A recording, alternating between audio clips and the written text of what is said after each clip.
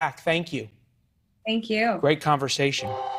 Whether or not the endorsements of former President Trump carry any weight or a lot of weight, the Republican Party is united around the idea of being anti-woke. Recent piece in the Wall Street Journal caught our attention, titled "The Revolt of the Unwoke." It focuses on an effort to recall 3 members of a school board in San Francisco. Quote, "If the land of woke has a capital, it's San Francisco." The city by the Bay has now become ground zero for a revolt by unwoke moms and dads. Reverend Jesse Lee Peterson, radio and TV show host, also an expert in education, joins us now. We appreciate your time, Reverend. Thank you. What do you make of the fact that this revolt, if you want to call it that, is starting at the school board level? I think it's amazing. It's about time. It's about time that we, the American people, start to speak up against the enemies of America. What they're doing in San Francisco and around the country to families and children are absolutely wrong. And so they're not going to represent all of us. We need to vote them out and vote in people who represent the schools and represent all parents and not just some parents. Zoom out for us in this. Does this go beyond the school boards? It does. They pretend that it's all about race and that Black Americans have been discriminated against or due to racism and this critical race theory and all that crap. That's not good. You don't create a problem. You don't solve a problem by creating another problem. We have to go back to the best qualified person or the best qualified kids, those who are earning the grades, those who are earning their way, and not based on color. And I've said over and over and over again that Black Americans are not suffering due to this phony idea of racism or police brutality or slavery or Jim Crow. It's about the family. When fathers and mothers get married, they teach their children how to be good at what they do, how to earn their way. And this is not happening in the Black families right now for the most part, and that Black Americans are being used to destroy America and not build it up. Sure. And it's time to vote these people out. I think you'd probably agree that woke culture sort of celebrates victimhood and weakness over the best parts of America.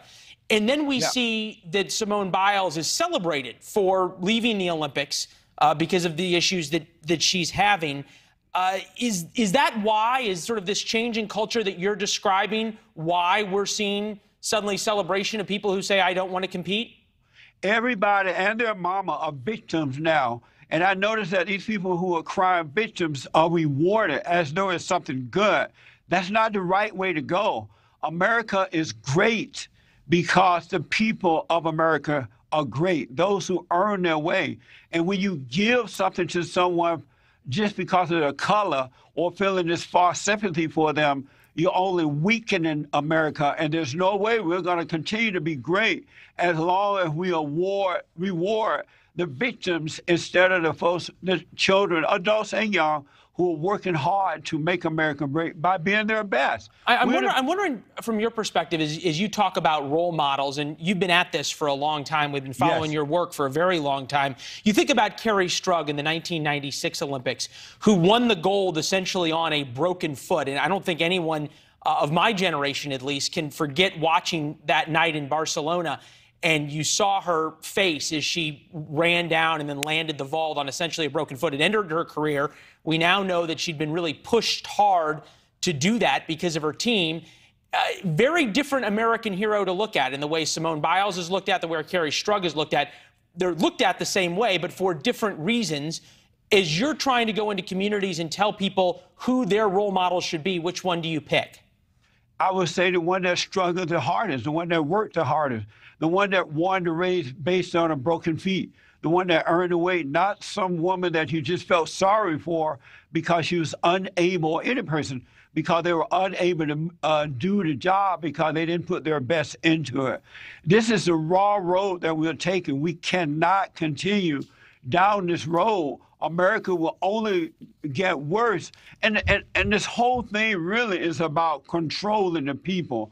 The leaders of the so-called leaders of the schools, of the government, they are trying to take control of the people by rewarding the weak ones and putting down those who are earning their way. It's a raw road to take. When I was growing up, the best man won. It didn't matter about color. It didn't matter about male or female. The person that worked the hardest. Well, certainly America has changed over the past 20 years, and the pendulum goes far one direction and then comes back. We'll see if that's the move in San Francisco against the school boards is the beginning of that pendulum swinging back. Reverend, we appreciate all your time and also all the work that you've done in the communities around America. Thank you, sir. Thank you. Congratulations on your show. Thank you.